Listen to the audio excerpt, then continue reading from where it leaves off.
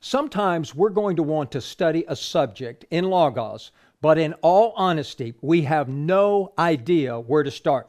Do we go to the fact book? Do we go to the passage guide? Do we go to the command box? Do we go to the home page? We just don't know. No worries. Logos has us covered in times like these with what's called an all search. All, A-L-L. Now, let me set this up for you.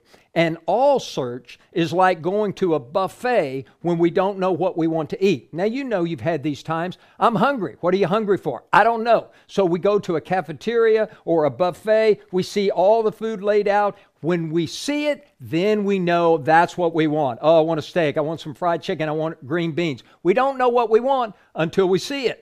Well, that's an all search. You are going to love this. So let's get right into it. Go ahead and close the home page by clicking the home icon. And on your main toolbar, click the search icon. And make sure at the top you have the search type all selected. And then in the find box, we type a subject like heaven. So click in the box and type heaven and then press the enter key. And Logos will spread a buffet of information for us.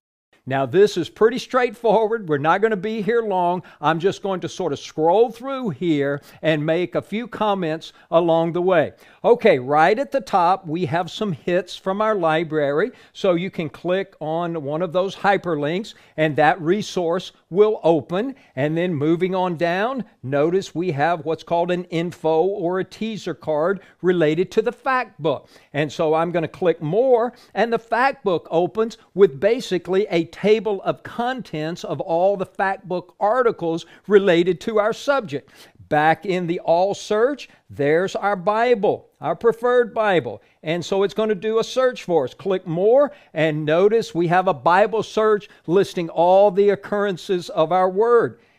Go back to the all search. Here are more resources from our library. Notice there's an info card with hits from our personal documents. There's the atlas. I'll hover over one of the images and you'll see that Elijah ascends to heaven. I can click on that thumbnail and the atlas opens. So I'll go ahead and close the atlas, return to the search panel, still having hits from the library. We can click on anything. I'm still scrolling. Notice there are books in the library with the word heaven in the title. I can click on one of those titles, the book opens, or I can click more and notice the library opens listing all the books related to heaven. You see why this is a buffet of information? I'll go ahead and close the library, return to the all search because we're just getting started. I'm still scrolling through hits. Here is a section called Q&A. There is a Q&A data set in Logos 10. And so I can click on one of these, and one of these historical documents opens, Q&A type of learning. So I'm going to keep scrolling through lots of hits in the library. Here's the media section, some images related to our subject. I'm still scrolling in the all search.